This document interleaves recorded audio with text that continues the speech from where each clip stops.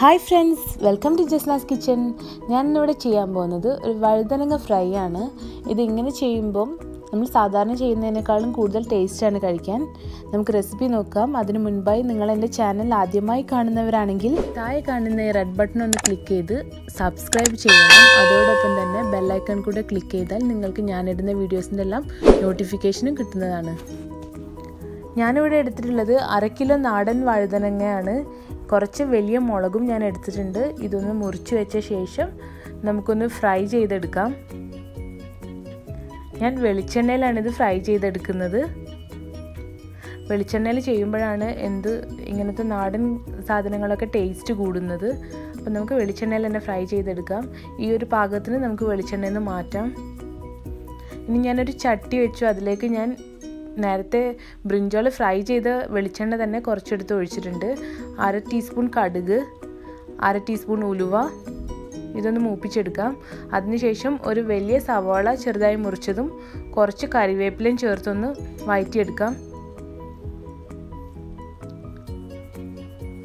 ഇതിലേക്ക് ഉപ്പ് ചേർത്ത് കൊടുക്കാം.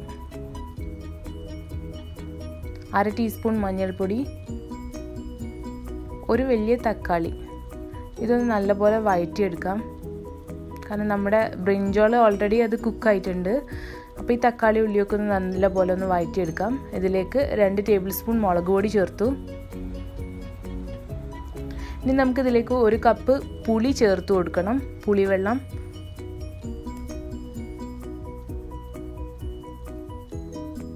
ഇതൊന്ന് തിളച്ച് വരുമ്പോൾ നമുക്കിതിലേക്ക് നേരത്തെ ഫ്രൈ ചെയ്ത് വെച്ച വഴുതനങ്ങയും മുളകും ചേർത്ത് കൊടുക്കാം. അപ്പോൾ വെള്ളമൊക്കെ അതിൽ കുറവാണ്. ഇനി നമുക്കിതിലേക്ക് കുറച്ചുകൂടെ ചൂടുവെള്ളം ചേർത്ത് കൊടുക്കാം. ഉപ്പും കുറവാണ്. ഞാൻ കുറച്ചുകൂടെ ഉപ്പ് ചേർക്കുന്നുണ്ട്. നിങ്ങൾ നോക്കിയിട്ട് പാകത്തിനനുസരിച്ച് ചേർക്കാം. ഇഞ്ചി വെളുത്തുള്ളി ഞാൻ ചേർത്ത് കൊടുക്കാൻ മറന്നുപോയതാണ്. അതും കൂടെ ഞാൻ ആഡ് ചെയ്യുന്നുണ്ട്. 1 ടീസ്പൂൺ ഇഞ്ചി വെളുത്തുള്ളി പേസ്റ്റാണ് ഞാൻ ചേർത്ത് കൊടുത്തത്. 1 ടീസ്പൂൺ പഞ്ചസാരയും ചേർത്തിരുന്നു. ഇതൊന്ന് നന്നായി തിളച്ച ശേഷം നമുക്ക് ഓഫ് ചെയ്യാം. ഇപ്പോൾ ബ്രിഞ്ചൽ ഫ്രൈ പാകത്തിന് റെഡി ആയിട്ടുണ്ട്. നമുക്ക് ഇതൊന്ന് സെർവിങ് ഡിഷിലോട്ട് മാറ്റാം. ഇത് ചോറിൻ്റെ, ചപ്പാത്തിയുടെ എന്തിൻ്റെ കൂടെ കഴിക്കാനും നല്ല ടേസ്റ്റിയാണ്. അതുമാത്രമല്ല ഇത് കുറേ ദിവസം നമുക്ക് കേടുകൂടാതെ ഫ്രിഡ്ജിൽ സൂക്ഷിക്കാനും പറ്റും. അപ്പോൾ എല്ലാവരും ട്രൈ ചെയ്ത് നോക്കുക. വീഡിയോ ഇഷ്ടമായെങ്കിൽ ഷെയർ ചെയ്യണം. പിന്നെ ഗിവ് അവേ കാര്യം ആരും മറന്നിട്ടില്ല എന്ന് വിചാരിക്കുന്നു.